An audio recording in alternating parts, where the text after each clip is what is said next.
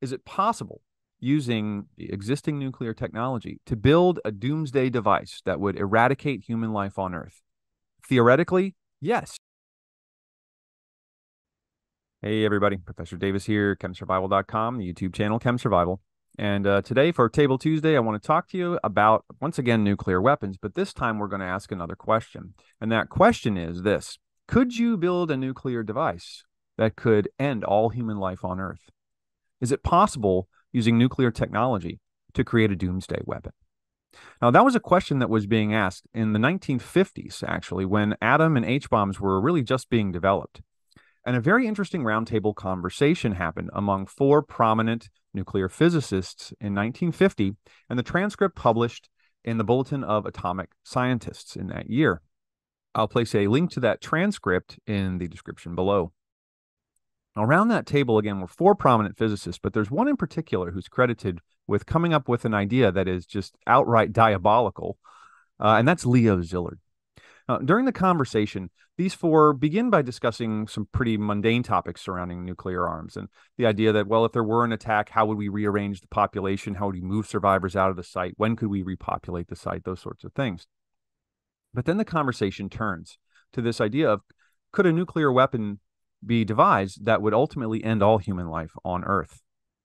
Now, first of all, we can't build a weapon large enough to crack the planet into pieces. That would be far too much energy required. There's no meaningful way to build that large of a nuclear weapon. However, Leo Szilard came up with a different idea.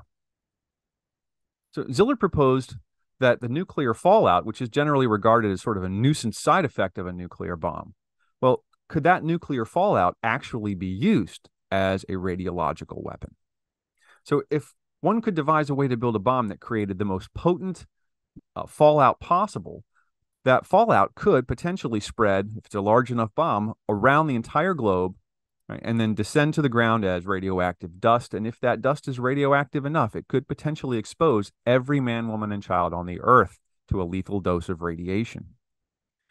So let's take a look at Ziller's proposal and how he suggests that it's actually possible to create something like this from existing technologies, or technologies that were rapidly being developed in the 1950s. So Szilard begins by saying the following. He says, all you have to do is pick a suitable element and arrange it so the element captures all the neutrons. Now, he's referring to the release of neutrons during the explosion. Then you have a very dangerous situation. You see, when fusion takes place in an H-bomb, part of the source fuel is always tritium. And when tritium fuses to form helium, neutrons are released. And so there's a very high neutron flux during this explosion. Now, some of those neutrons may strike other nuclei and cause them to break in the process we know as fission. But in other cases, they're absorbed into the nucleus of those atoms, creating less stable isotopes. And what he suggested was, if we use an element like cobalt, deliberately packing cobalt around a very powerful hydrogen bomb, that cobalt-59, the only naturally occurring isotope of that element, could absorb neutrons to become cobalt-60. And cobalt-60 is a radioactive element, a radioactive isotope of cobalt with a half-life of about 5 years. So what that means is that it would take decades for all of this cobalt to radioactively decay, ultimately losing an electron from the nucleus in a beta decay and becoming stable nickel-60. Now, in that decay process, not only a beta particle is released, it's also known that cobalt-60 releases two high-energy photons in response to reorganizations of the nucleus. And it's those high-energy photons that we know as gamma radiation. They're very penetrating and they're very dangerous to organisms. So what he's proposed is to make a bomb large enough to disperse radioactive cobalt-60 all the way around the planet, so that we end up having this situation where everyone on Earth is exposed to lethal doses of radiation. And he did some calculations for this. He comes up with about 50 tons of neutrons necessary, which means you're going to have to use about 500 tons of heavy hydrogen.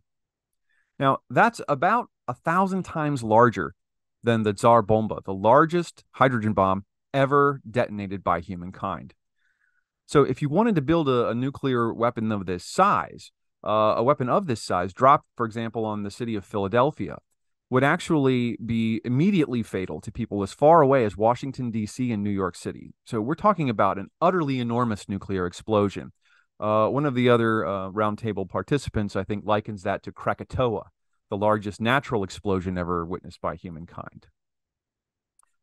But if that were accomplished, one could expect that a bomb like that, doped with a sufficient amount of Cobalt-59, would eventually spread a layer of radioactive Cobalt-60 all the way around the planet, potentially ending the lives of every single man, woman, and child on the planet.